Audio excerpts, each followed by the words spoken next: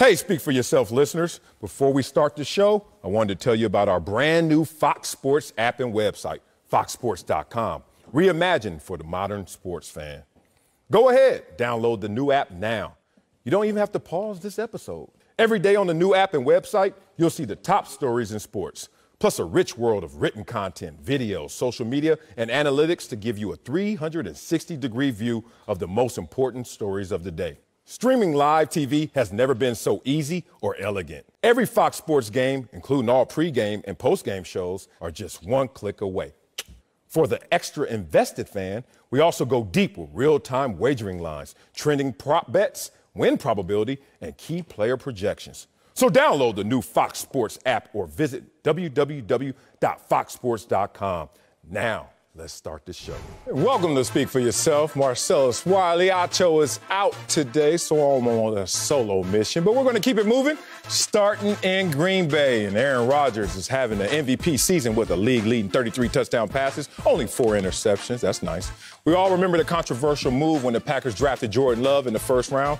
Well, Rodgers hasn't forgotten it either, and he appeared to take a shot at his team front office. Take a listen. When it comes to records, I love them.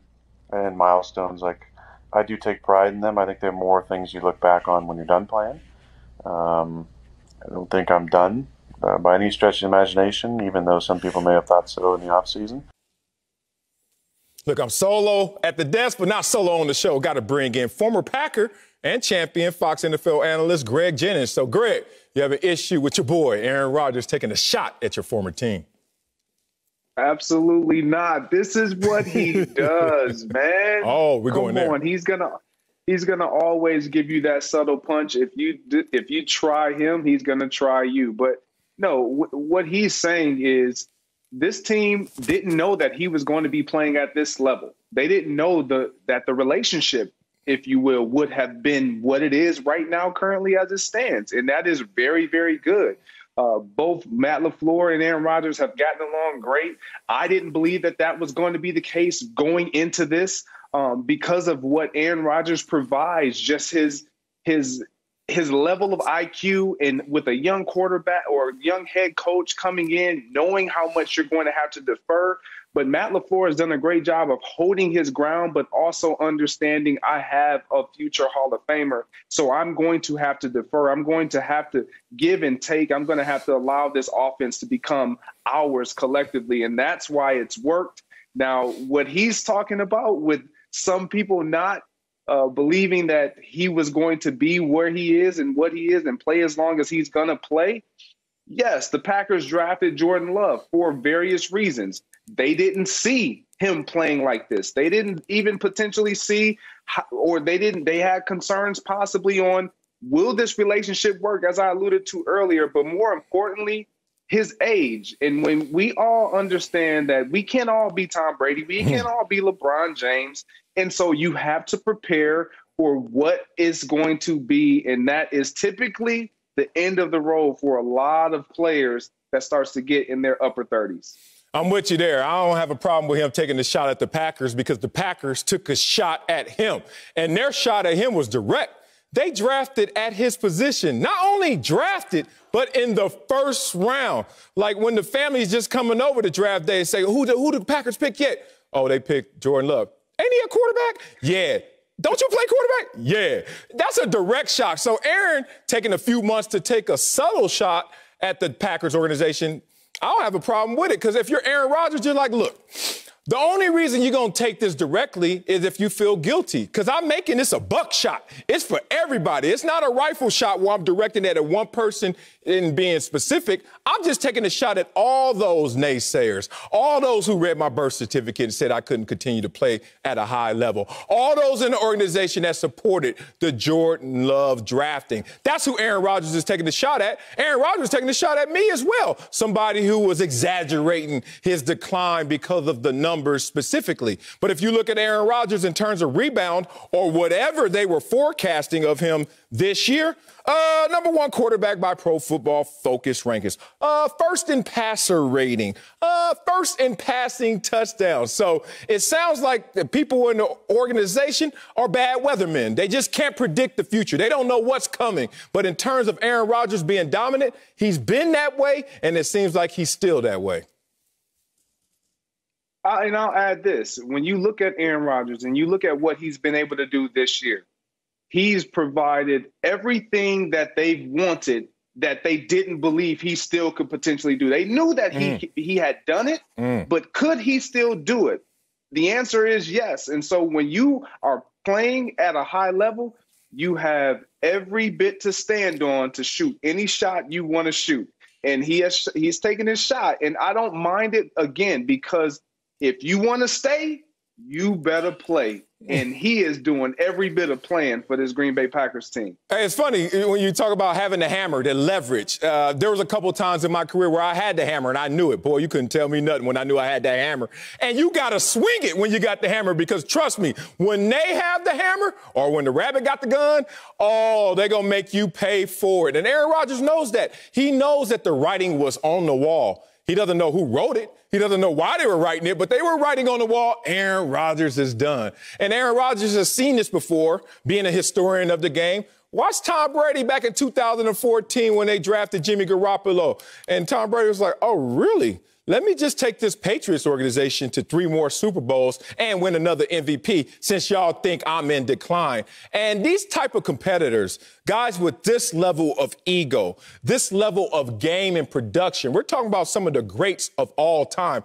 They don't want to hear that their career is over, not on their terms, but on your terms. And what were those terms? Just his age, basically. Like, his age was underlining every single critique that they had of Aaron Rodgers. But now, since he's out there balling, they have the good relationship. They're out there winning games again. Let's not forget they won 13 games last year or in an NFC championship game.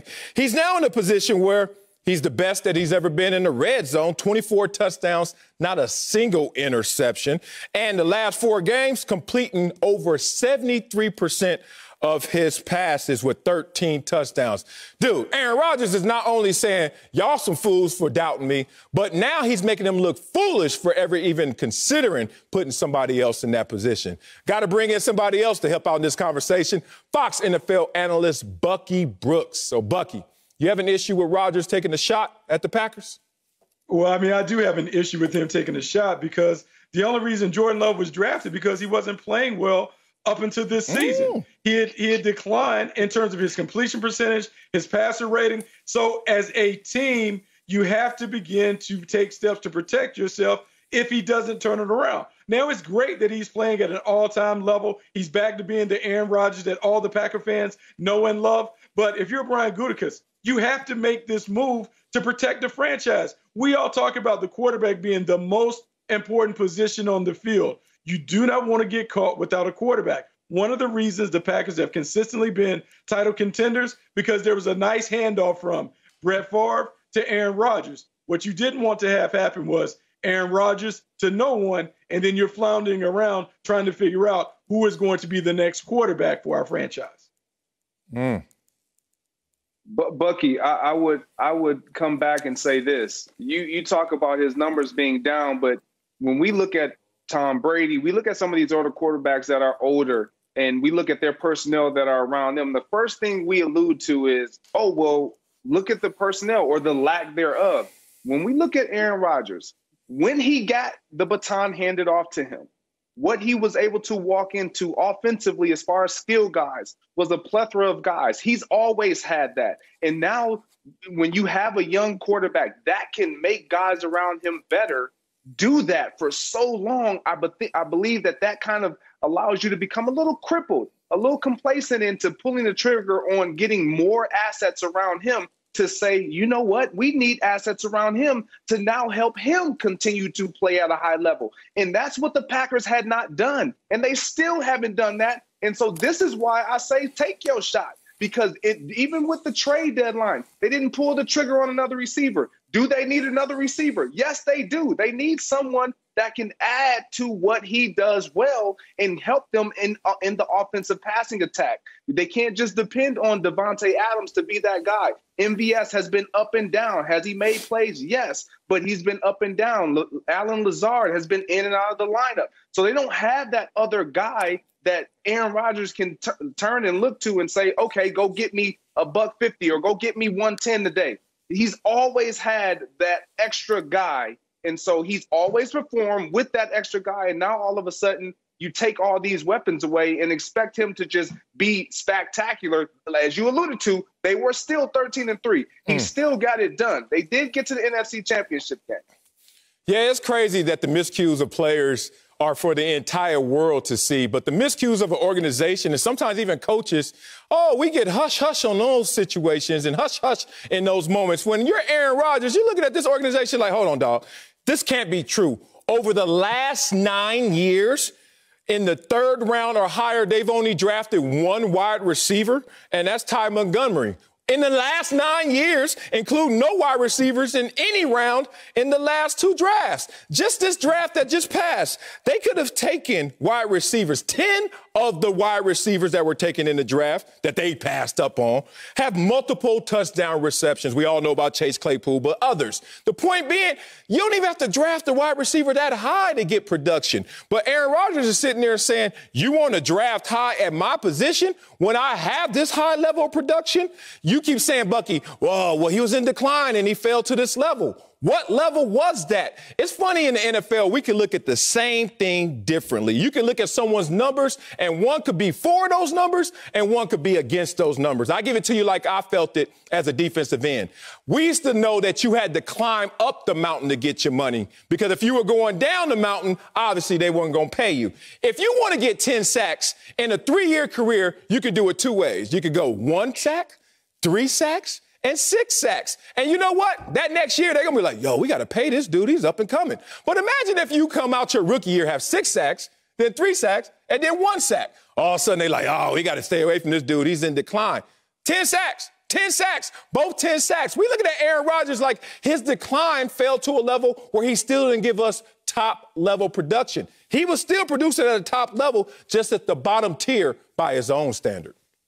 I understand this. You guys are 2 great guys. You guys are very affectionate. You guys are loving hard. You guys are loving Aaron Rodgers hard. But I'm going to go and I'm going to break this down to you, having spent some time in Green Bay and kind of understanding the philosophy behind it. Because Greg was talking about the personnel and the talent. And I'm so glad that Greg brought that up because I wanted to bring up the philosophy. So what happened, Greg, I think, was a 2nd-round pick. He played along James Jones, who was a 3rd-round pick. Donald Driver was there, who was a 7th-round pick. Jordy Nelson was a 2nd-round pick. Randall Cobb was a 2nd-round pick. Going all the way back to when I was there, they never thought that it was important enough to invest a 1st-round pick in the wide receiver because they believed they could develop them and the system would elevate the players that played in the system. So that's why it's never been a high priority to go out and get a 1st-round pick.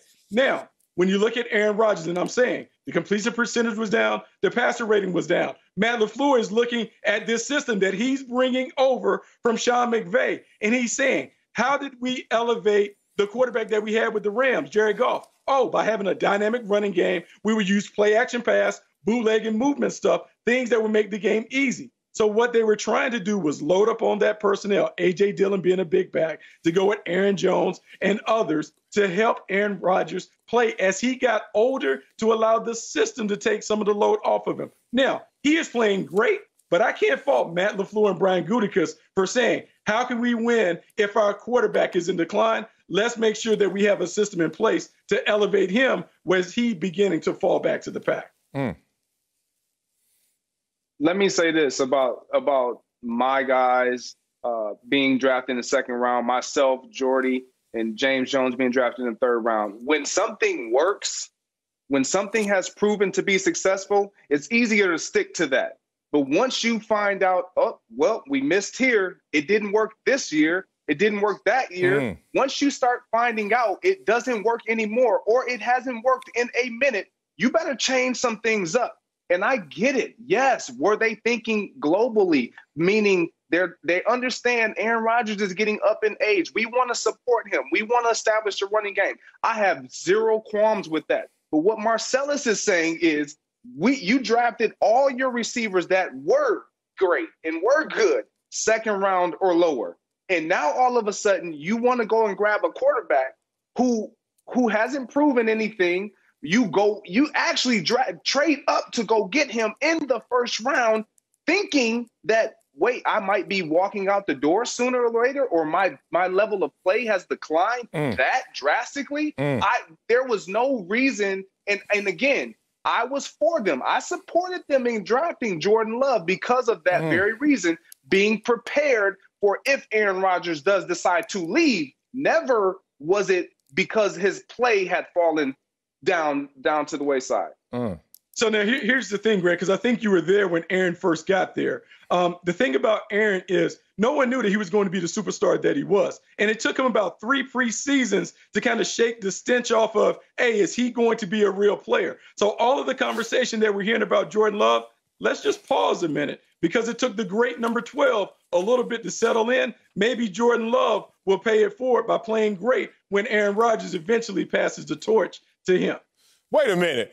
I thought Aaron Rodgers was supposed to go first overall in that draft, but he failed to 24th overall. And now all of a sudden, we're going to rewrite history. Bucky going to put his glasses on. Look at the preseason numbers. Look at the preseason numbers when he was there. What the hell look at that got to do with anything? Because the conversation wasn't that he was a sure thing. It wasn't. Go back, do a little research. It's all right there for you. Wait a minute. Well, he fell in the draft because of attitude conversations that they had, which in part have come true.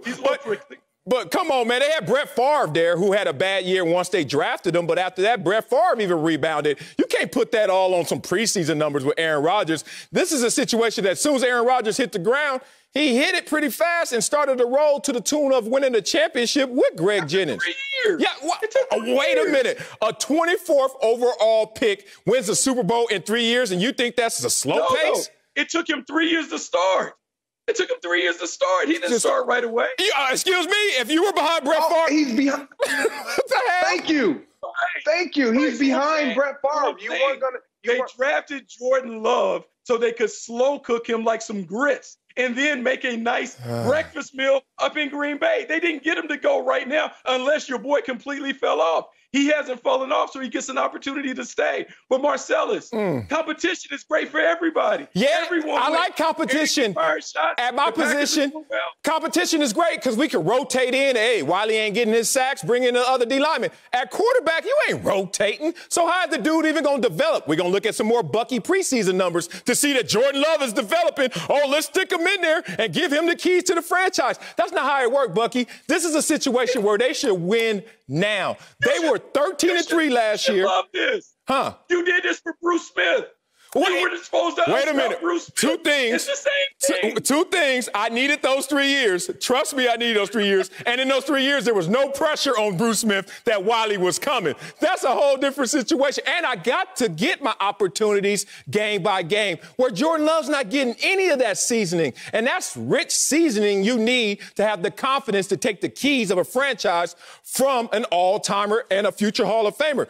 They needed a position player. They needed receivers. They're ready to win right now. They were 1 game away from the Super Bowl last year. And this year, there's no powerhouse NFC team that scares the Green Bay Packers. But if you look at it by the numbers, they got an undrafted guy starting at tight end in Robert Tonyan, who's nice, but still undrafted. And their number 2 wide receiver, Alan Lazard, is undrafted as well. It's just crazy that they're going to make Aaron Rodgers go out there and try and cook with such few ingredients, or at least premium ingredients, like you think a franchise quarterback deserves. They had a guy in sights, but someone swiped him before they got there. Brandon Ayuk was the guy that they wanted. He was snatched up. Sometimes you can't get the guy that you want. There are at least 10 receivers in this draft who have multiple touchdowns. 10.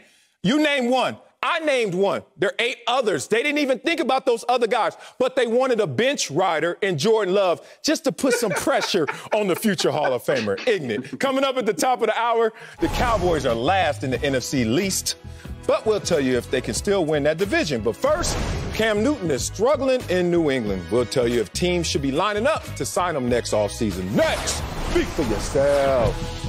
Hella in the building. Hey, Speak for Yourself listeners. It's Charlotte Wilder here to tell you about my new podcast with Mark Titus called the People's Sports Podcast. It comes out every Thursday, and Mark and I take one of the big stories of the week, and then we go off on tangents you never saw coming.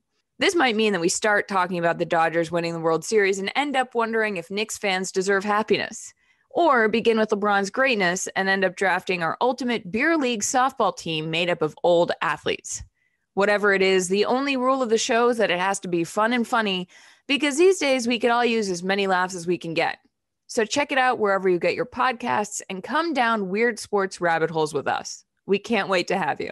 Now, back to Speak for Yourself. Welcome back to Speak for Yourself. New England is still in the playoff picture, but they have question marks at quarterback. Cam Newton is coming off the worst passer rating of his career on Sunday, and he has thrown more interceptions than touchdown passes this season. Cam is currently on a one-year deal and can become a free agent next offseason. So, Bucky, should teams be lining up to sign Cam Newton this offseason?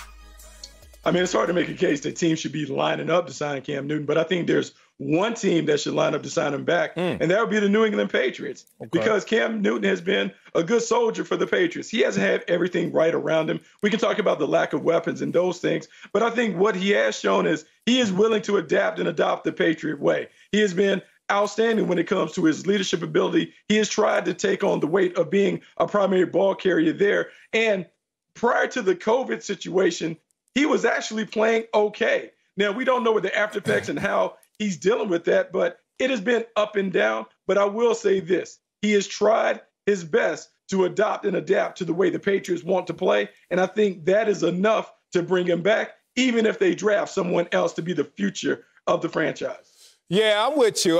When you say line up, it's like, what kind of line are we talking about? Like one of them long-ass DMV lines? Like, hell no, it ain't going to be like that. He hasn't played that well. But also not a short line as you would expect. You ever go to Six Flags, as soon as it opens, you're like, yeah, I'm here first.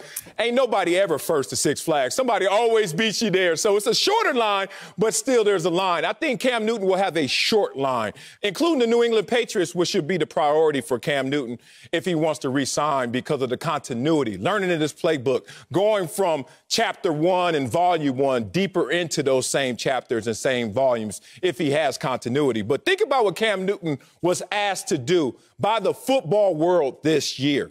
One, go out there and show that you're physically capable of finishing a season. Remember, that was the biggest question mark, and in part why Cam Newton wasn't signed this offseason. COVID-related, obviously, people couldn't go around and touch him in terms of physicals and have the same transactions as normal, but also the question marks about his durability. He's answered that so far. And more importantly, can Cam Newton be accurate with the football consistently? We always talk about the 1 year he had with North Turner, which was an MVP candidate type of season. Halfway through, Cam Newton had his highest completion percentage. And also, he had won 6 games, only lost 2. But then the injuries started to occur, and people started to get off the Cam Newton train. Well, he's answered that as well in terms of his accuracy. His second best completion percentage of his career right now, right at 67%. So if you got a healthy Cam Newton and you have an accurate Cam Newton, all you need now is a Cam Newton to stay in your system with continuity.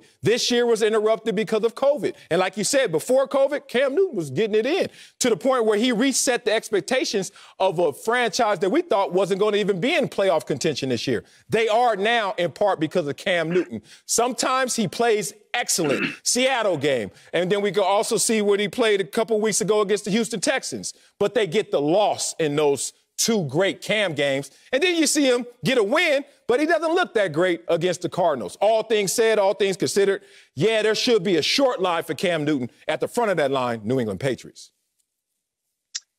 As much as I want to say yes, because I enjoy Cam Newton. He's a great personality. He's a great leader. But the answer, guys, it's no. No, and it's quite simple. And the reason is it's not because he's not able to complete passes. That's not it. It's not because he's not a great leader. No, it's because when you look at Cam Newton, the first thing that comes to mind that separates him, or that did separate him from other quarterbacks in this league, is his ability to use his legs. And we have not seen that Cam Newton surface at all this year. And I think that is going to be of detriment to him moving forward and teams making that decision on whether they pull the plug on Cam Newton. It's not going to be, can we have him stand up in the pocket and just be a pocket passing quarterback? No, we don't want that, because most quarterbacks are going to be asked to do that. But can you bring something that's unique, a unique skill set? What has always been a unique skill set of Cam Newton? His size and his ability to run and extend plays and beat you as a dual threat. A lot of people want to say, I want to be a pocket passing quarterback, but don't ever forget what allows you to be so special. Don't ever forget the skill set that allows you to rise above everyone else. And that has always been his ability to use his legs. And that is no more Cam Newton that we've seen this year. And Marcellus, when you start to pick as players and as coaches, when you start to pick out specific games and plays that guys have had, that's a telltale sign that is it going to be consistent, or am I going to get it sometimes and sometimes not? At this position, I need it every single game, down in and down out. Wow. You went there, huh? Okay. Greg, you act like you didn't come down the hill in decline. Well, you didn't, not as steep as I did. So I know about what to look for when you see a player in decline. And Cam Newton is not in decline as much as he's in interruption. And that's where he is in this phase. Since 2018 to now, it's like almost been interruptions because of the injuries, COVID, and then what's happened this year in terms of being on a team without proper resources. That's why Tom Brady's now a Buccaneer. And still having to go out there and show everybody you're still the same old Cam Newton. You just made a misstatement there, Greg. I would assume that because I know you do your research and you're a tremendous analyst, because you said, what's special about Cam now? He doesn't run the football the same as Cam Newton used to run the football. And then Marcellus Wiley over here, studious as I am and having overprepared, looks at Cam Newton's average yard per attempt in terms of throwing the football. His highest mark since 2015. That's a positive. Let's look at Cam Newton, who has run for 387 yards this year, which ranks 4th among quarterbacks and is more than guys that we say have great running ability at the quarterback position. Does Josh Allen know how to run the football? Yeah, Cam Newton got more yards than him. Russell Wilson, does he know how to run the football? Yeah, Cam got more than him. Deshaun Watson, with that bad offensive line running around, don't know what to do. Every play seems like a Hail Mary. Cam got more yards than him. I don't know what's special to you, Greg, but to me, Cam throwing the ball as best as he's ever done it, and Cam still running it better than guys that we are now acclaiming to be great dual threats. Sounds like a special player to me. Anyone want to retort? Yeah, I mean, I don't understand why Greg was taking all shots at Cam Newton. I think Cam has been solid. Mm-hmm. He's been solid. He has 9 touchdowns. This is the 3rd most in his career. We're not even at the end of the season. He is a guy who still can run the ball. And if anything, I think Cam Newton will benefit from the fact that yesterday we got a chance to see RG3 run around. RG3 looks nothing like the athlete that Cam Newton is. If anything, that bodes well for Cam Newton as they talk about a guy aging well as a dual threat. And without a full offseason, without the ability to really get on the field and learn Josh McDaniels' system, what can we really expect from Cam when everyone who's been in that system would tell you it's very complex, a lot of post-snap reads by the wide receivers and everything. And so in time, I think he has earned the respect of Bill Belichick and Josh McDaniels, and he will get another opportunity. Now, will the line be long for Cam Newton? No, because there's a tremendous class of quarterbacks coming in. But at some point, you need an older quarterback to kind of set the table for the young guys. I think Cam Newton has some value in that vein. Okay, let me first make this statement. I'm not trying to attack Cam Newton. Y'all making it seem like I just came out here and just tried to cut his legs from underneath him. And Marcellus, please don't give me those rushing stats without telling me he leads all of those players that you said in rushing attempts. Okay, so thank you very much. Hey, that matters. That doesn't help my argument. You easily decided to opt out that little note right there. Omission. Anyway, but since you guys have put me on this side of it of acting as though that I'm just the Cam Newton hater, which I am not, give me a list of other quarterbacks that have more 0 touchdown and 2 interception games. Oh, that would be Cam Newton. I'm sorry, guys. Look at the list. He has 3 full screens, baby. Look, he has 3. So he's been as good as he's been with New England Patriots as far as being a great leader, throwing the ball better, averaging more yards at 7.5 yards, I think it is, upon completion. That's all great. And he's rushing the ball. He's being asked to do a ton. All I'm saying is, when my eyes don't lie to me, I'm sorry, and I watched this film, he does not look like the same Cam Newton. And that is not going to change a year of age next year that, he's going to be a better runner on less attempts, Marcellus, and he's going to be an even greater, a more efficient and a better pocket passer.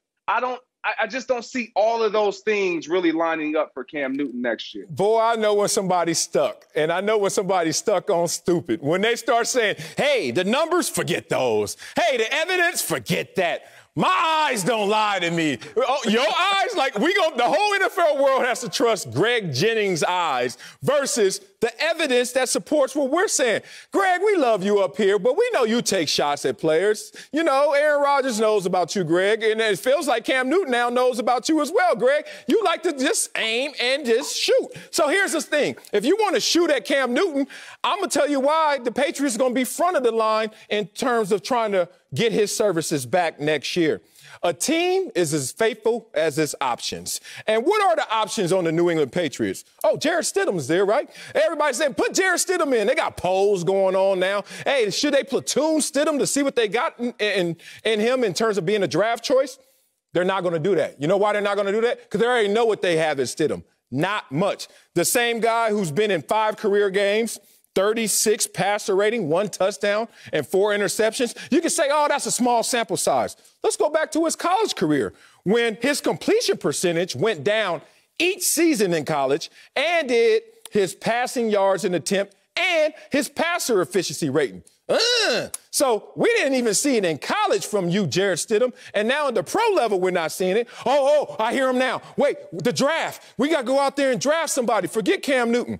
The Patriots are too good to be in a high lottery draft position, and they're going to be too bad that they're not even going to make it into the playoffs. They'll probably be right there as one of those bubble teams in the hunt. So there's no payday in the draft for the Patriots unless they want to spend that money or spend those resources, and going to have to trade up to get one of these quarterbacks that have to transition to the NFL to become hopefully as good as Cam Newton. So it makes no sense. Cam Newton's been durable. He's been effective. He's been accurate. He's still running the football. And Belichick said in terms of his leadership, what we've gotten from the captains and some of the veterans last few weeks has been awesome.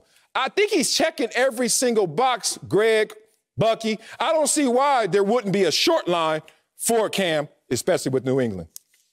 Let me say this last thing, and I'm gonna let you jump right in here, Bucky. You guys are saying the question is, should teams be lining up? Yeah. I've heard one team from both of y'all, and it's the same team. That's one. That's not a line. That gives the Patriots options. That means if nobody else is going to be pulling that Cam, then we'll explore all our options. That's all I'm saying. There is not going to be a line. There will not be. As much as we all want the best for Cam, I do too. I know it.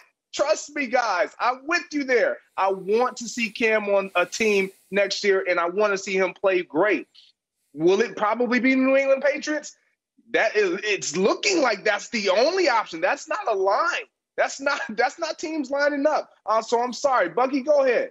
Oh, no, there's a line because I got 2. Because I told you I watched that game yesterday, and after watching RG3 pull a hamstring, run around the corner, I know Baltimore should call Cam. And then after looking at the wide receiver play quarterback for the Denver Broncos with Drew Lock and all those guys, there are 2 teams. There we go. Baltimore, Denver, then we throw in the Patriots. That is the short line that qualifies. There's a lineup right there for Cam Newton. Look, I'm over here scrambling right now trying to get my line together. I'm hoping the Denver Broncos give him a call. Cleveland, if they don't pick up the fifth-year option of Baker Mayfield, hey, a little transitional year, give Cam an opportunity. But I don't think he's going anywhere. Let's be real. The Washington football team, in terms of Alex Smith or Dwayne Haskins or whatever the hell they're doing out there, let's be real. There are teams that are going to be in need of a quarterback, whether their sights are on the draft or their sights are on top free agents. All I know is Cam Newton has played well enough, despite the circumstances really not supporting him, to be one of the top free agents and hopefully having a line for him. Coming up, Carson Wentz is having the worst year of his career, but we'll tell you if he's actually broken. Next, speak for yourself. Broke down.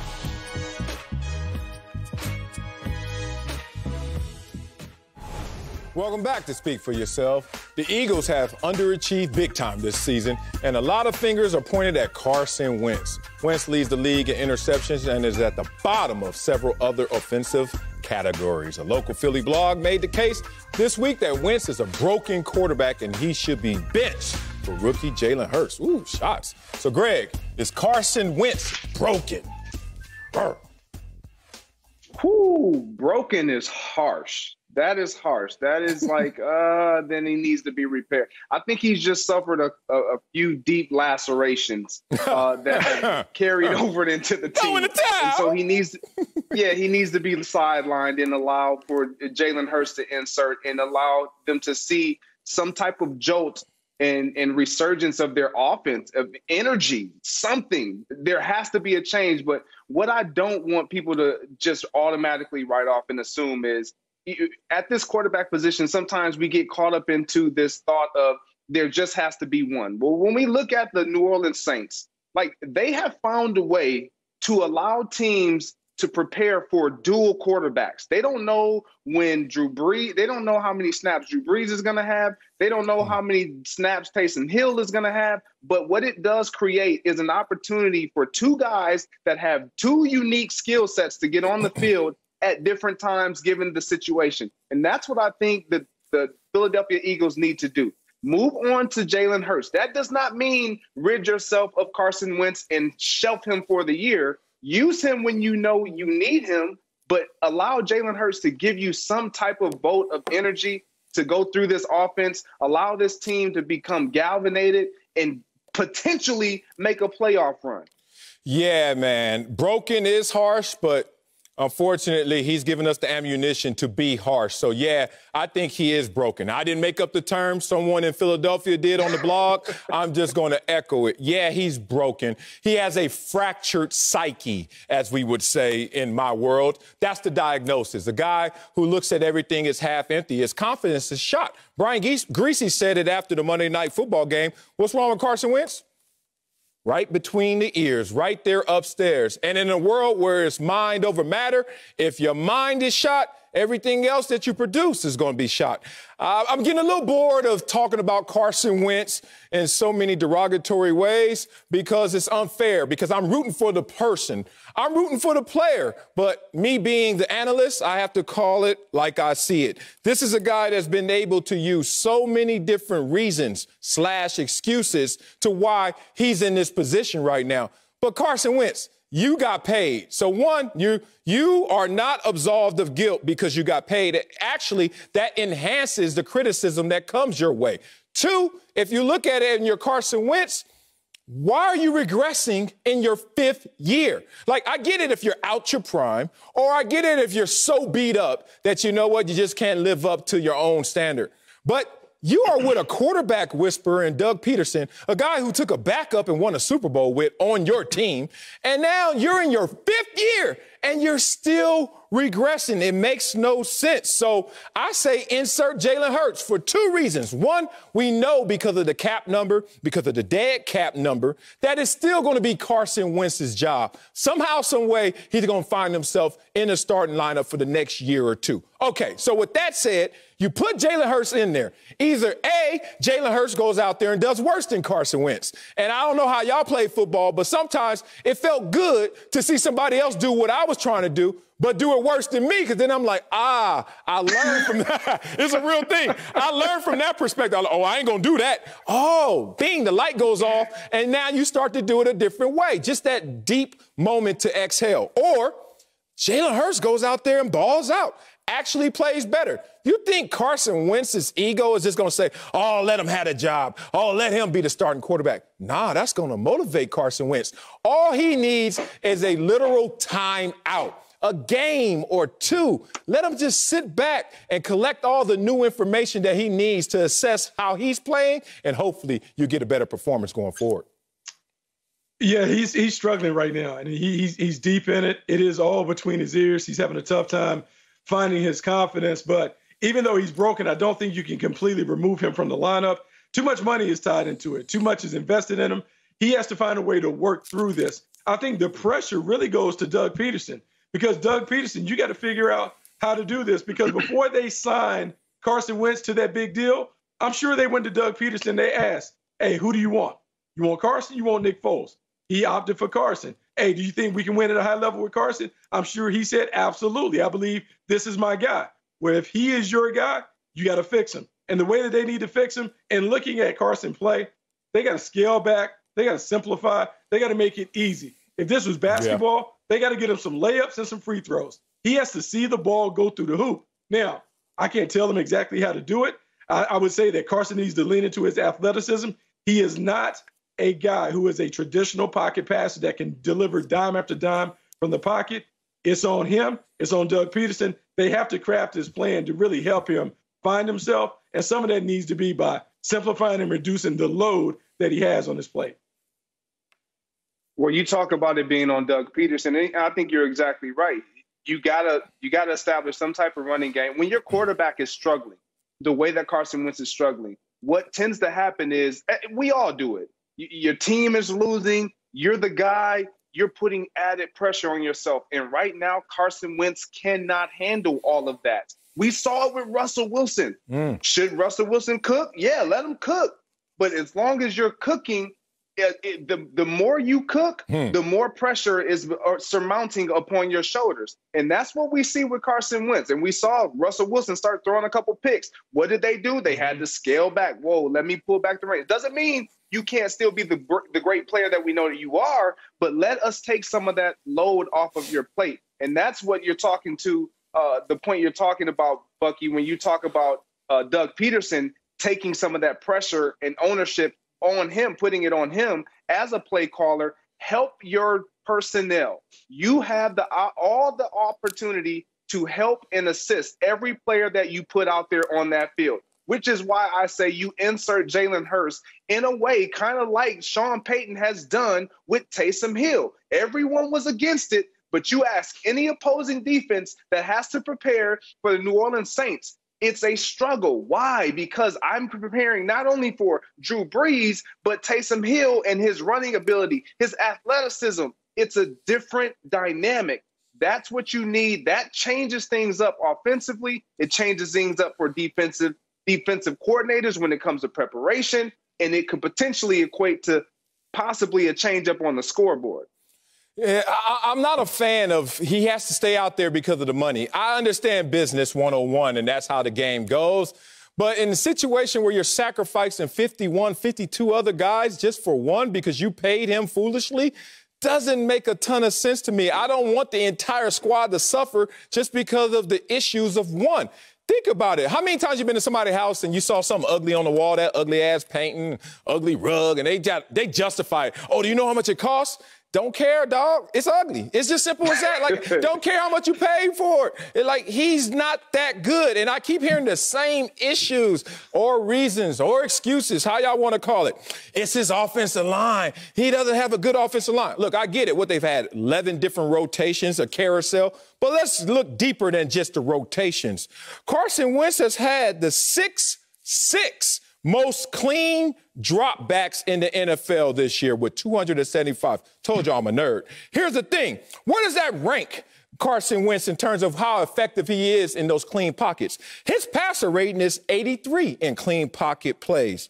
That's 36 out of 39. Wait a minute, Carson Wentz. So when even they give you a clean pocket, we already know your accuracy is not going to get the ball to the proper receiver. Oh, we don't have receivers. Oh, really? Travis Fulgham is the 42nd ranked wide receiver, according to Pro Football Focus. That's an elite grade, higher than CeeDee Lamb and Jerry Jeudy and all these other youngsters that are out there doing well. Oh, you want to talk about the rest of the receiving core? They're not doing so well. Richard Rodgers is balling. You got an elite grade there. Goddard is balling. Zach Ertz, when healthy, is balling. So then you start to say, well, it's the running game. We don't have a running game. Miles Sanders, you don't give him enough touches. But let's talk about those touches when he gets them. 5.6 yards per attempt, second in the NFL. What are we talking about here? Everything with a common denominator of an issue really points back to Carson Wentz. I hate to be this guy, but as I went up the mountain and I went down the mountain, I learned a lot. And one thing that you should know for sure is that most of your problems are with that man in the mirror. Okay, Marcel, it's like I like the points that you brought up, but I believe they point to someone else, not Carson Wentz. Even though he is playing like boo-boo, it sounds like the coach needs to figure out how to prioritize their game plan and their play calling. You talked about the running game being good. You talked about Travis Fulgham being effective. You talked about the two tight ends, Dallas Goedert being effective. Zach Ertz, when he's healthy, he's effective. It sounds like it should be on Doug Peterson to figure out, hey, less of Carson Wentz, more of the other guys. That will help the quarterback get on track. And then when I look at this team, I just believe right now Doug Peterson is calling plays. He's not running a system. He's just dialing up plays like we're playing a video game, but he doesn't have a system in place. If they can find a way to have a systematic approach for attacking, I think it will lessen the burden on Carson Wentz to have to play like an elite player for this team to win games. I like that. I like that pushback because I don't have the answers, and it certainly can't be Carson Wentz is just doo-doo, just boo-boo trash. Like there's something left. He is bad. He's bad, but we've all been there before where you're at the bottom, like the toothpaste at the bottom, and you got to wring it out. You got to squeeze it differently. You got to even use some water to get in there. Like there's some toothpaste left in this tube, but I leave you with these nuggets right here, and you tell me how much toothpaste and for how long. Let's look at quarterbacks since 1970, like when Bucky was playing. Quarterbacks that have attempted over 400 passes. Their touchdown percentage is less than 3%. Their interception percentage is greater than 2%. And their completion percentage is less than 60%. All things that Carson Wentz has done. We've only seen that bad performance level from 53 different quarterbacks. And then the next year, you know how many were allowed to be even on that roster? 6 to do it again. You know how many times this happened? 3 times?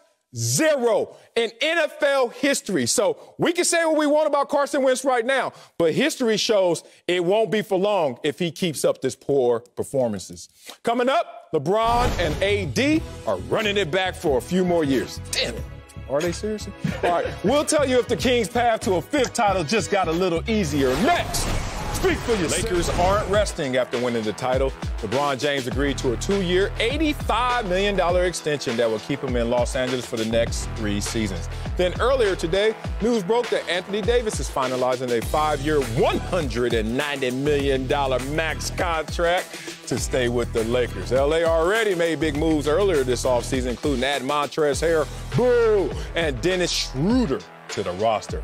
Fox NBA analyst Chris Broussard and Slick Rick the Bucher are back and joining me. So, Slick Rick, you're up first. Will LeBron have an easy path to a 5th title this year? Marcellus, Chris, there are no easy paths to championships. Let's not undersell the challenge of winning any championship. And certainly let's not undersell the fact that we are in unknown territory right now when it comes to still being in the midst of a pandemic. The reality is, weren't we talking about the Clippers in the same fashion at the beginning of last season? They looked like they had the Bentley at the starting line. And how did that end up? Well, part of it is because they ended up having to go over rough terrain that we couldn't have anticipated, where we get a full stop in the season and then we get a bubble. Same things are in play here when it comes to certainly we've already had, 48, nearly 50 players that have tested positive. There are going to be outbreaks. the schedule is so uncertain that the league is not even releasing the second half because that they know they're going to have to reschedule things. And let's add in the fact that they have made a number of changes. Okay, well, what was one of the greatest things that the Lakers had was their chemistry last year. Anthony Davis, we've never seen him play as many games as anticipated that he would have to play this year to win another championship. And LeBron James, I know he seems to be the Energizer Bunny, but at some point, age has to show up, does it not? So does he have the best team he's ever had at the starting line? Without question. But to suggest that the path is going to be easy would suggest that we know what the path is going to look like, and we simply don't. We know what the path's going to look like. Another abbreviated season. We do know that. That's not unfamiliar territory. And the Lakers are the kings of this 2.0 asterisk season because we saw how they looked in 1.0 asterisk season. I see you, Chris Broussard. Yeah, I said it. Damn it. It was an abbreviated season that lends itself easily to the Lakers and their fortunes because you have an aging star in LeBron James. No signs of slowing down, but certainly benefits when you keep giving him abbreviated seasons. That said, I'm looking at this team, and I was a little jealous this offseason. I ain't gonna lie, watching all the transactions and, AD signing, LeBron signing, we knew that was gonna happen. But picking up Montrezl Harrell, taking him from the Clippers, that hurt a little bit until I reminded myself how bad, how horrible Montrezl Harrell was in the playoffs for my same Clippers. So, yeah, take that problem and put him on your squad, and let's see how that works out in your postseason fortunes. Oh, you want to bring in Schroeder as well. Oh, you want to take out Rondo, bring in Schroeder. I love Rondo's playoff experience, playoff Rondo. And now you got a guy who's only played 3 career postseason victory games. Little difference in experience. So I'm looking at the Lakers as a team that won a championship by the slimmest of margins. Let's think about what that is. It's not about wins and losses in the series. It's about how you were playing in those same games and how that added up to a championship. 18 champions since the NBA went to a 4-7 game series since 2002. Let's talk about what the Lakers were. Of all those champions, the one that allowed the most points per game, the one that allowed the highest opponent's field goal percentage, and the one that allowed the highest opponent's three-point percentage. What does that mean to me? That I'm looking at the field, the other 29 teams, as they have to be salivating because the Lakers got by in an abbreviated season, an asterisk season. But this year, people are going to see that coming, and teams are going to test those weaknesses and vulnerabilities of those same champions. All right, Marcellus, that was spoken like a true Clippers homer. I ain't even mentioned them. Enough with the asterisks. I knew that was coming. Enough with the asterisks abbreviated season talk. First of all, remember, LeBron at his age, he's about to be 36, is getting hardly any type of offseason.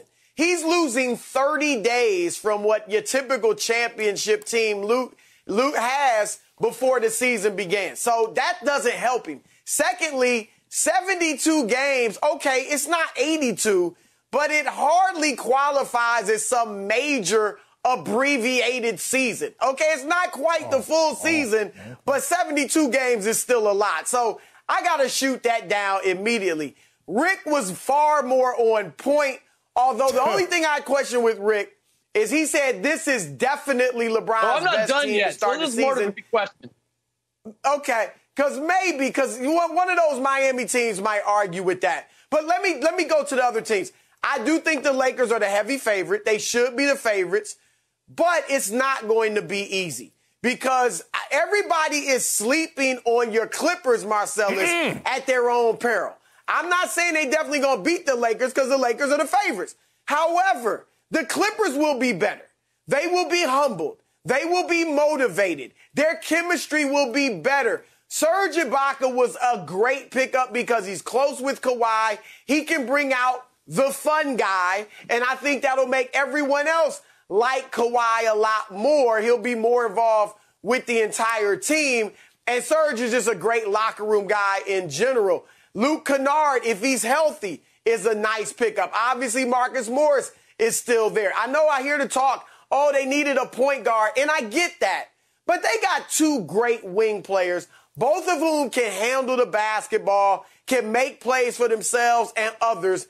And Ty Lue will, I think, do great things for their chemistry. He'll insert more strategic things like pace and space, more ball movement. So the Clippers are going to be better than they were last year, as I expect the Lakers to be. But I'll give the Clippers a shot, even though the Lakers are the favorites. Chris, I'm very interested by that whole description of the Clippers because you left out one very important name to be able to identify exactly what he's going to do. And that would be one Mr. PG Paul George. You didn't say a word about how he fits in to this dynamic, and that is a big question for them. I do believe, to your point, the Clippers will be better because they're not going to be favored. And they now have a vendetta because they have really been knocked down a couple of pegs. But they are still missing that leadership. And Kawhi, the fun guy, may come out.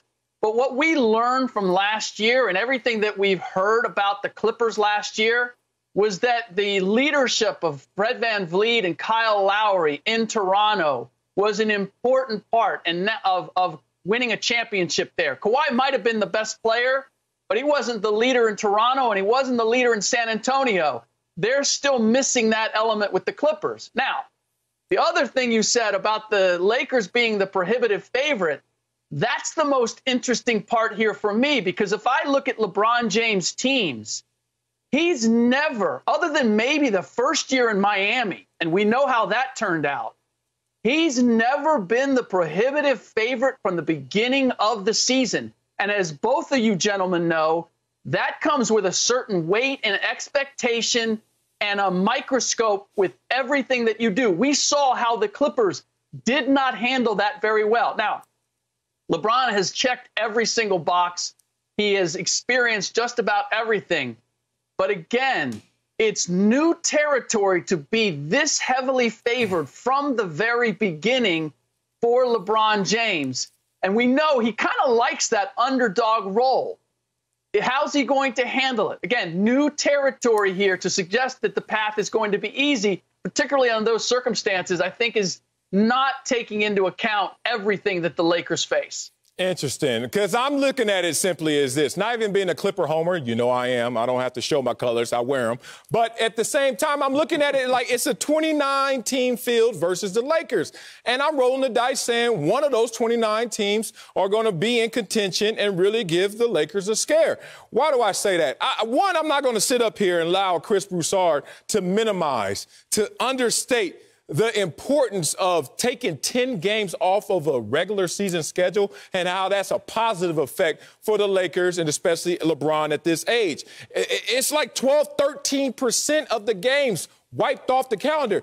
And Chris, if I walk up to you right now and say, hey, I got $1 million check for you, you light up. If I came to you right after, it's like, sorry, big dog. I actually have an $877,000 check. You're still going to light up, but it ain't the same wattage. You know why? Because you already know the difference. And that's the same thing from 72 games to 82 games. There's a different amount of wattage. LeBron James right now is asking his body, he's asking Father Time, please hold off, because only 4 players have won back-to-back titles at an older age than LeBron will be next year during championship time. And that's Kareem, David West, Ron Harper, and Dennis Rodman. Oh, let me remind you that even Kareem in that stage of his career was not the one carrying the torch for the team. He was not the leader of that team. And right now, it's going to have to be a transfer of power strictly to AD, because if LeBron tries to go out there and carry it himself, history shows that the older you get, the less likely it is for you to be the guy that's going to lead them to a championship. So, Chris,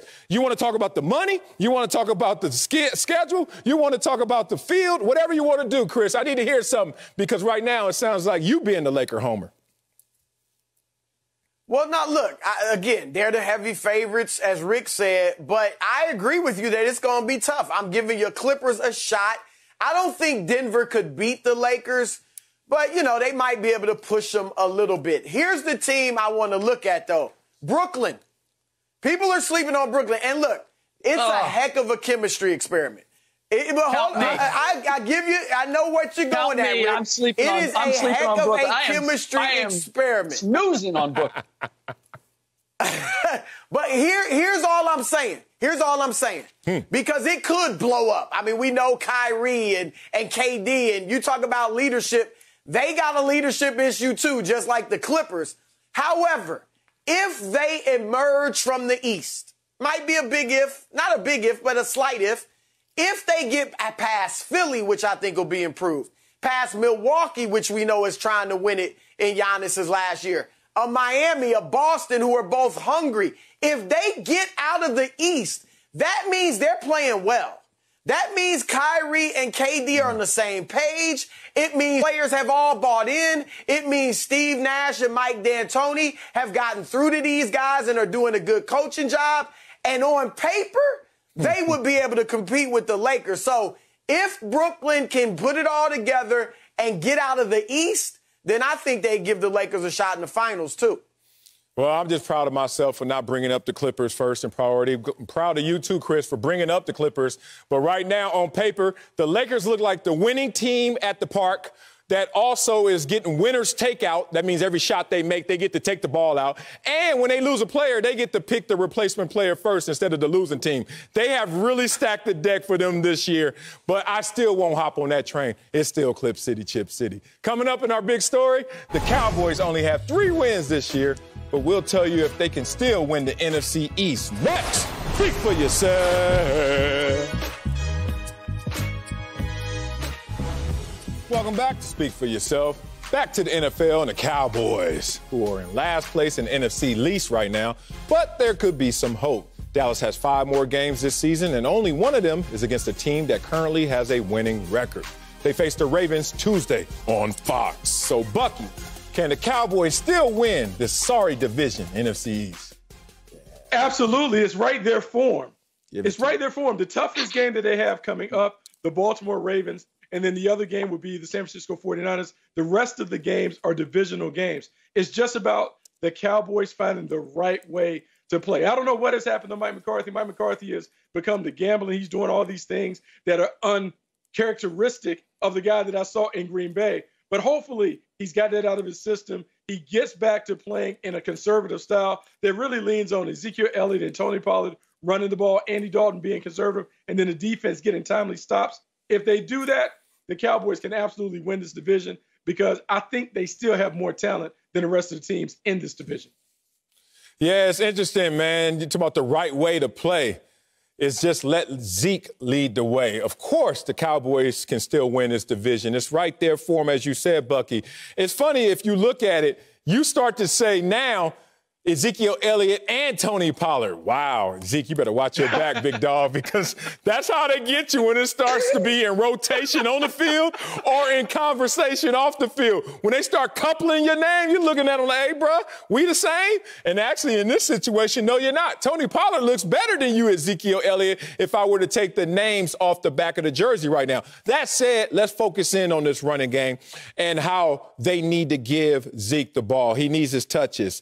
All of their wins have come when Zeke has carried the ball 19-plus times. And we know they had some close losses even when they tried to feed Zeke. The loss to the Rams and that Ben DiNucci game against the Eagles, which they didn't really have a capable quarterback out there, Denver Broncos style. But bottom line, the Cowboys are and have always been a team that when they feed Zeke, they're a highly functioning offense, and that's what they need to do. You look at the schedule, you just broke it down. The schedule suggests that the Cowboys have the easiest path. You're talking about them having the 3rd easiest schedule. Rest of the division, all of the other teams, 12th toughest remaining or more difficult than that. So if you look at it strictly by the terrain in front of you and also the assets you have on your team, feed Zeke, feed Tony, and let's see what they can do with that running game leading the way. Yeah, it sounds good. I just don't believe that they can execute it, which is why I'm saying no. I don't believe they can because a lot of their issues are within. It's not so much looking at who they have on the schedule. Look at who they have beaten on their own schedule. That's the Atlanta Falcons, who are 4-7. It's the Giants, who are 4-7. And then it's the Minnesota Vikings, who are 5-6. Have they beaten a team that has any type of growth or potential to be a 500 team? No, but one thing I will say is, yes, their schedule is favorable. But the teams that they are playing on that schedule, which they got to get the Giants again, they're a much better team than they faced the first time. And I believe they are a better coached and more disciplined team than they faced the first time. So when you look at these scenarios, yes, does it lay up for them? Of course you can say that. I just don't believe that they will execute it because of how their season has gone. It's an internal thing. You got guys kind of giving chatter within the locker room, kind of talking about one another, saying that they don't like what coaches is doing here and there. And when you start having issues like that, it's hard to right that ship. I can't believe, Greg, you're falling for the okie doke because Joe Judge and those guys are doing up downs. They're doing up downs and running laps, and you're saying that they're better coached than the Cowboys? Yeah.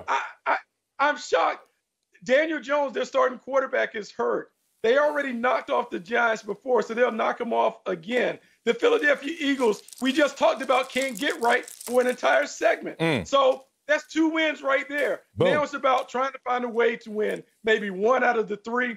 It's Baltimore, San Francisco, and Cincinnati. We'll chalk up Cincinnati. So now can they beat San Francisco or Baltimore? Surely they can find a way to get 1 dub out of those right there. That puts them right in. They're in. The Cowboys are in. Yeah, it's funny. Let me tell you something. Go ahead.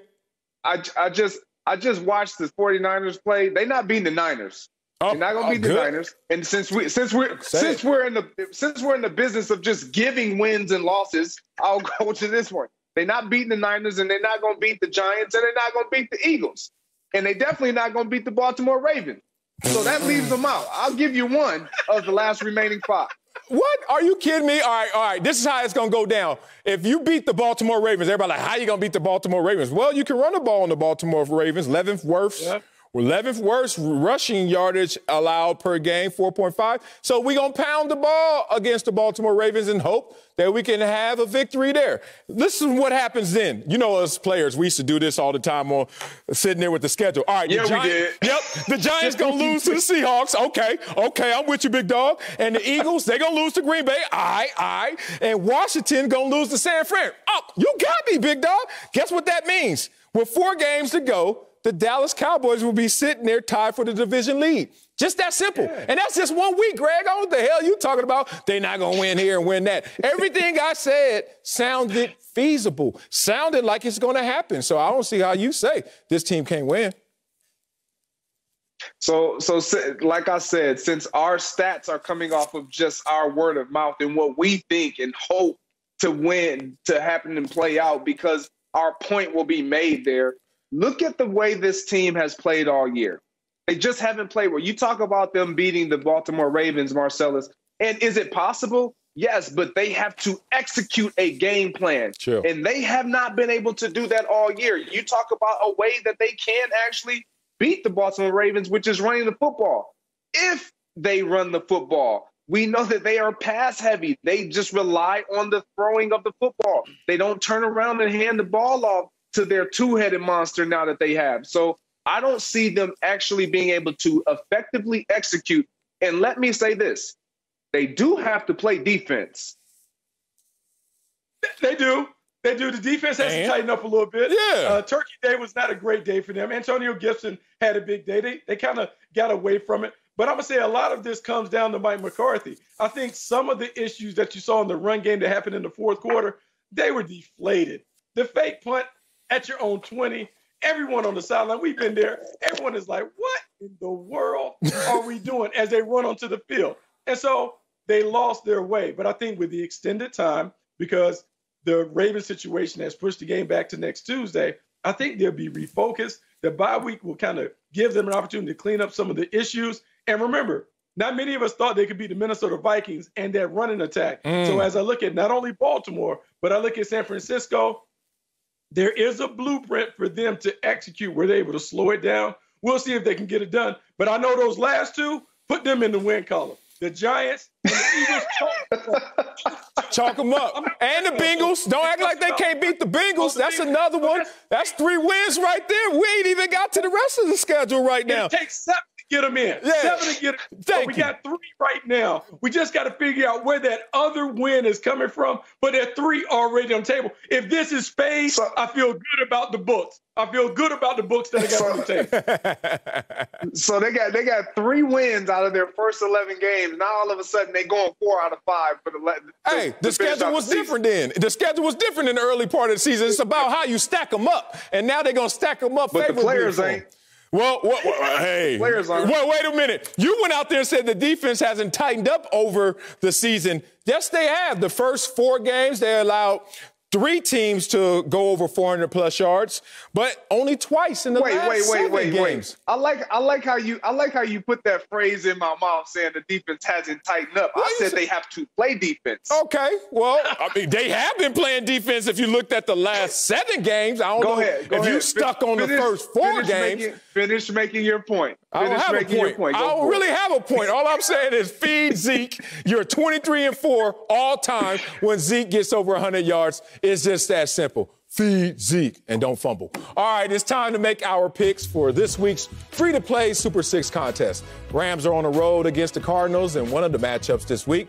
Greg, since you're calling the game and you're so negative, we'll leave you out. So, Bucky, give me a winner and by how many?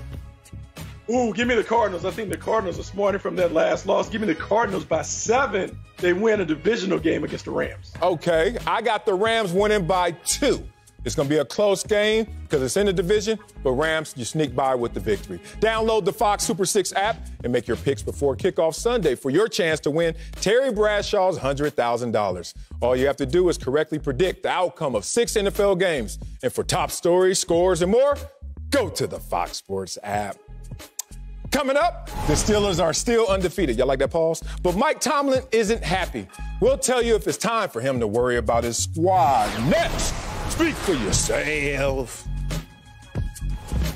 Welcome back to Speak for Yourself. The Steelers stayed undefeated after beating the Ravens yesterday, but it wasn't pretty. Pittsburgh dropped several passes and only converted 1 out of 4 attempts in the red zone, all while playing a depleted Ravens roster. After the game, Mike Tomlin was clearly not happy with his team's performance. Take a listen. It was really junior varsity, to be quite honest with you, and it was in all 3 phases. We couldn't run the ball effectively when we needed to. We dropped too many significant passes, very catchable, makeable passes. We're fortunate tonight. It's good to proceed with the victory. I acknowledge that, but not a lot happened tonight to be proud of or to be excited about other than that. Damn. So, Greg, should Mike Tomlin be worried about his Steelers like he sounds? If they play the way they did yesterday, yes, he should. But this is Mike Tomlin understanding what's in front of him and knowing what they have the opportunity to accomplish this year. They're an 11-0 football team who beat a Baltimore Ravens team that was without their starting quarterback and a lot of other guys. And they barely got by. And it wasn't the Pittsburgh Steelers that we've seen all year. Defensively, they gave up big plays. Like he said, offensively, they were inconsistent. As a coach, the number one thing you have to battle against when your team has gone undefeated is complacency. That's what Mike Tomlin is trying to prevent his team from doing, is settling and thinking that every win is a gimme just because they're undefeated. That is not the case. Anytime you have no blemishes in the L column, teams are going to give you their best shot. And so he wants his team to remain sharp. He's not doing what Bruce Arians is doing down in Tampa Bay, calling out individual players. He's calling out his entire team so that they can rectify what they are watching right now on film so that it doesn't protrude over into their next game against the Washington football team. Yeah, I love what Tomlin said in terms of really highlighting the difference between performance and outcome. As former players, we all know the difference. There are times when you go out there and you win a game and you walk in that locker room, you make sure no one's looking at you. You're like, damn, we shouldn't have won that game. I don't know how that happened. And there are games where you lose and you're like, yo, I went out there and destroyed them dudes. How did we lose that game? So it's important that your coach talks matter of fact to your team and to his audience and saying there's a difference between performance and outcome. Of course, I'm going to applaud the outcome. We won the game. We're still undefeated. But look at our performance. Sooner or later, that's going to catch up to us as a team if we don't fix these issues. But their issues are not that bad. Their issues are not drastic. Obviously, the old formula was run the football, stop the run, and play defense. That's championship football. I think the formula has been remixed of late because of the league and it being a passing league. Basically, have yourself a quarterback, make sure you can get to the other team's quarterback and play some defense your damn self. And that's what the Pittsburgh Steelers can do and do very well. They have Ben Roethlisberger, where some people are saying this is the best they've seen in Ben Roethlisberger, in part because he's getting the ball out faster, and that's the formula. Lean on your defense and get the ball out your hands fast and get it to your playmakers. But also the fact that they can get to the opposing team's quarterback because of how great they are and leading the league in sacks this year. So you talk about them being first in takeaways as well. This is a team that basically has all the winning attributes you need, which is have you a damn good quarterback, an MVP candidate, some say. Also have a front line on defense that can get to that quarterback, and then an entire defense that can play and play well in terms of the points per game allowed. I like Pittsburgh a lot. Mike Tomlin didn't like what he saw yesterday, but in totality, I know he's loving what he's seeing. Well, I mean, I like the Steelers, but I think they have an Achilles heel. Their Achilles heel comes in two fashions. One, they're able to run the football, and because they're unable to run the football, goal line and short yardage situations, they're not able to impose their will. That comes up and becomes a major factor when they play a team like the Kansas City Chiefs, where you don't want to have a fast break contest against Pat Mahomes and company. You want to slow the ball down. You want to slow the game down and control it. Well, they have to be able to run it, and they're unable to do so. And so I don't mind the ball being in Ben Roethlisberger's hands. I don't necessarily love the fact that he threw the ball 51 times, but it's a lot of dink and dunk paper cuts. And I just wonder, when they begin to get into the postseason and it gets tight and it gets snug and people put their hands on their wide receivers, can those guys consistently uncover? We saw them against a physical Baltimore Ravens team. They had the dropsies. What is it going to be like when the pressure escalates and they need those guys to come up with those catches? You talk about them not being able to score or run the ball in the red zone. They were 1 of 4 against the Baltimore Ravens team. When you start to get into the playoffs, teams are going to prey on what you don't do well. So they're going to force you to become one-dimensional. And you talk about them throwing 51 times and it's dinking and dunking. That's when you look down the road and you see a Kansas City Chiefs team, everyone looks and wants to be that. They can't. Why? Because they have explosive plays waiting in the wings all across the field.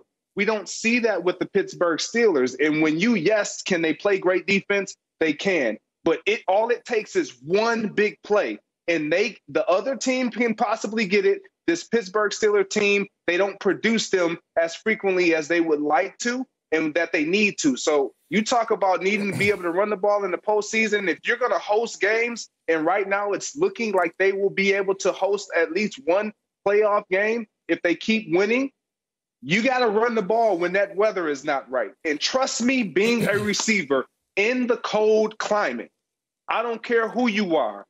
You don't want that ball coming that hard in that weather when it's -10 and you trying to stay warm, but you got to pluck the ball. Yeah, it looks good on television, but in reality, we need to run the ball to get up out of here. Well, it's interesting. There's 2 ways to run the football now in today's NFL. You can run the ball traditionally, or you can have what Bucky was talking about, the paper cuts out there, dink and dunk offense. You have the long handoff, which is the short passing game. And that's what Pittsburgh has. You got to talk about how efficient they are in their passing game.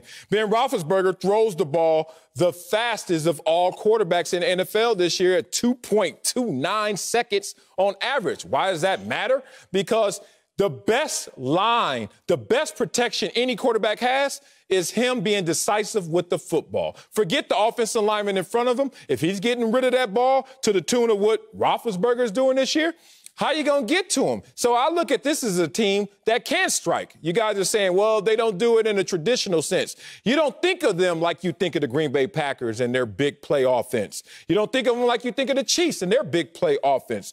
Or even the Seahawks and Russell Wilson throwing the best deep ball in our game. But behind those teams, Packers, Chiefs, and Seahawks, are the Steelers at 4th in scoring offense, right there hovering around 30. So they find a way to get down to the end zone methodically, slow, death by 1,000 paper cuts. But it happens. I think this team is built for postseason football because they have the defense and they have the quarterback and the pass rush to get after it. Coming up, Tom Brady is calling the plays, but his Bucs are struggling. We'll tell you if Tampa should be giving Brady so much power. Next, speak for yourself.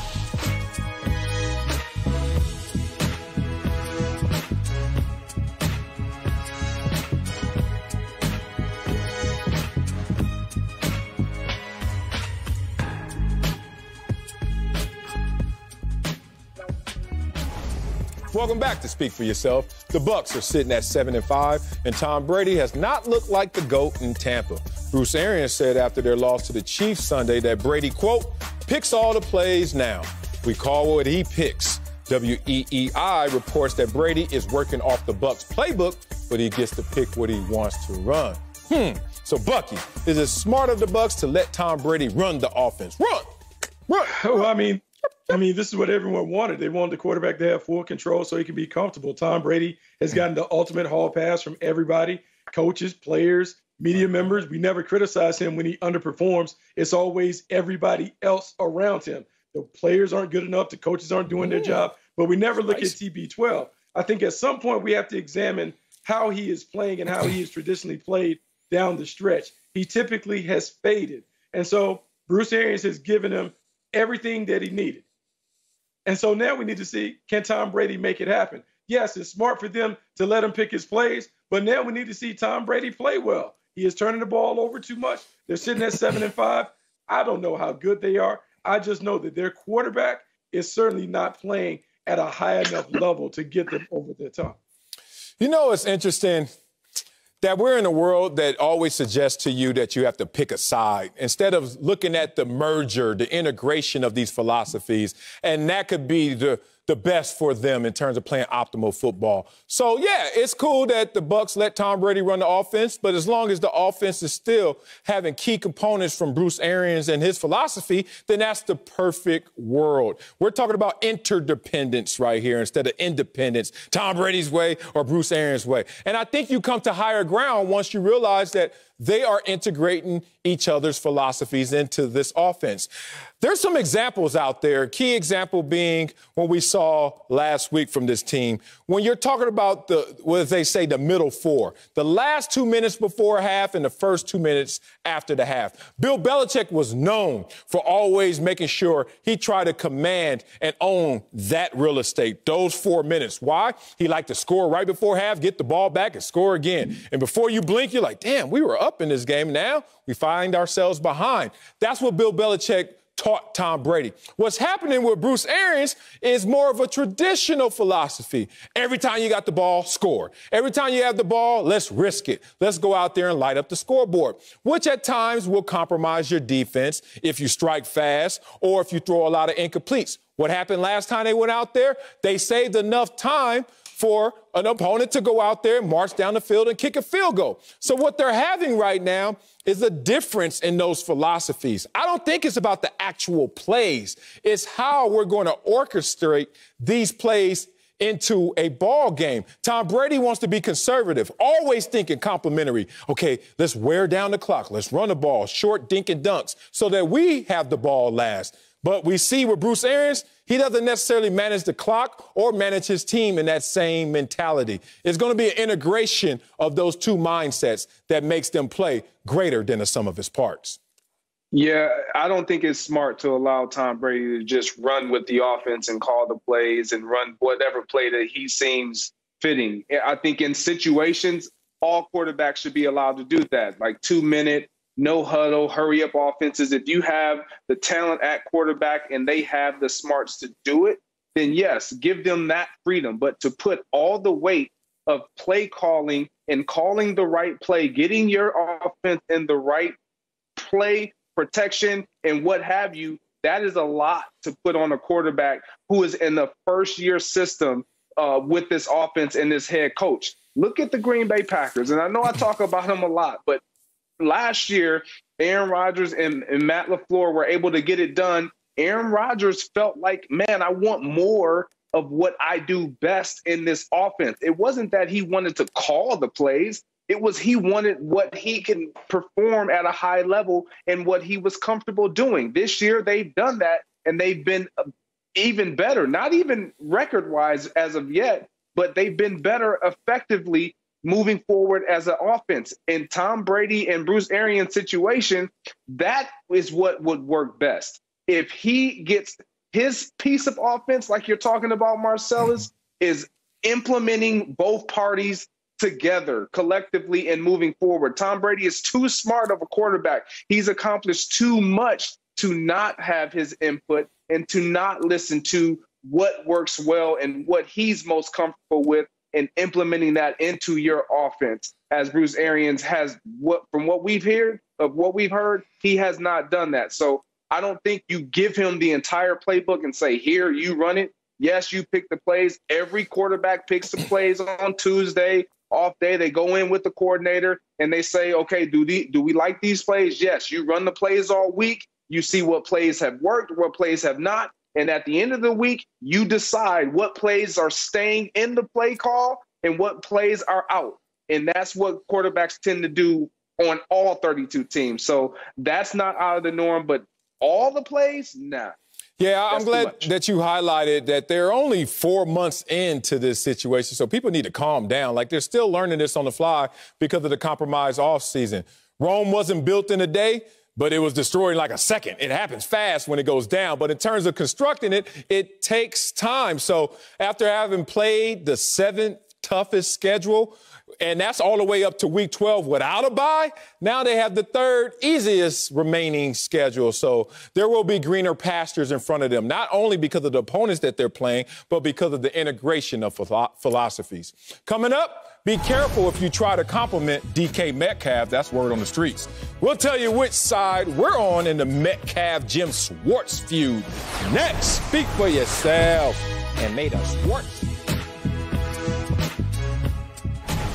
Welcome back to Speak for Yourself. DK Metcalf went off Monday night in the Seahawks win against the Eagles, and we might know why now. Metcalf said he had a chip on his shoulder because during pregame, Philly's defensive coordinator Jim Schwartz compared him to his former receiver, Calvin Johnson, but added, quote, "You're not there yet." Metcalf even posted an image from Michael Jordan in The Last Dance saying, quote, "And I took that personally." Schwartz had this to say about the alleged diss. Take a listen. If anybody wants to take offense to being compared to who I think is one of the greatest players in the history of the National Football League, then yeah, if you get your motivation that way, then fine. But we're not going to worry too much about that. So Greg, a little spicy here. Whose side you're on in this feud, Metcalf or Schwartz? Man, I'm on Metcalf's side. If you're going to compare me, if you're going to give me the compliment, give me the full compliment. Don't give me the backhand compliment telling me I'm not there yet. I don't need to hear that part because after the game, I'm going to come and check in and see, am I there yet? Because I'm balling. Yeah, when you're a player and you've been playing well, the worst thing a coach can do, I don't care or a player can do, is come up and tell you where you aren't, the bar that you haven't gotten to yet. Trust me, I may know that myself. I may know that very well to be true, but don't tell me that, especially right before I have an opportunity to impose my will, because that's exactly what we saw DK Metcalf do. He took exactly what Schwartz said, whether he meant it as a compliment or not. DK Metcalf used it like we've seen all great athletes do, and he used it to his benefit, and he took it out on every single player. We talk about don't give them bulletin board material. Well, he gave him bulletin board material right at the beginning of the game. Don't do that to me. You look, his DBs are looking at him like, man, come on, coach, you did that to me. Man, I've been defending wide receivers my whole career and kickers. I always say, like, no, kickers are part of the team and wide receivers aren't divas. But that explanation right there is why I'm with Jim Schwartz and y'all are some damn divas. Oh, we got to hide reality from y'all because it's almost kickoff time. Don't keep it real with a receiver right before kickoff and tell him you ain't Calvin Johnson. I don't even know if I believe that. That doesn't even make sense for him to say you're not Calvin Johnson because it's so damn obvious. No one in there, second year is Calvin damn Johnson. So why are you even taking that as a slight? This is why I didn't like that Jordan documentary. The Last Dance got this younger generation thinking, oh, if I make up something and act like it got me all mad and pissed off, you know what? They're going to think I'm a killer on the field. They're going to think I'm a killer off the court. And just lie. Just like Michael Jordan said, that was a lie as well. Just something that sounds good in story. Man, you better miss me with that, DK. DK don't know. That's what DK stand for. Don't know what he's talking about right here. I'm with you, Schwartz. I mean, I don't even know why DK Metcalf is all upset because his game is nothing like Calvin Johnson's game. They're two completely different wideouts. Now, I'm siding with Jim Schwartz, but if I'm Jim Schwartz, you know who I'm mad at? I'm mad at Darius Slay. Because at Darius Slay, we paid you $17 million. You say you want to have a big sombrero and take DK Metcalf, but then you can't let him go crazy out there in one-on-one matchups. Got us looking all bad. And so I understand where DK Metcalf comes from because I understand the slight that he may perceive it to be. But, like, in reality, I mean, he's really not Calvin Johnson. He's more T.O. than Calvin Johnson. Like, his game is not that. So, like, quit being so sensitive. Soft. I mean, he said you were a good player. I mean, come on, bro, let it go. That's what happens, Greg. Greg know his type. Greg know his kind. That's how his people roll. They are soft. S-O-F-F-F. Soft. You can't tell somebody who you are. Somebody walks up to me and say, you're not Bruce Smith. I'm like, you're damn right I ain't Bruce Smith. But this Marcellus Wiley looking kind of good, ain't he, Coach? Man, Jim Schwartz just broke it down and kept it real with him. Sorry, DK can't take the truth. Move on, young man. Move on.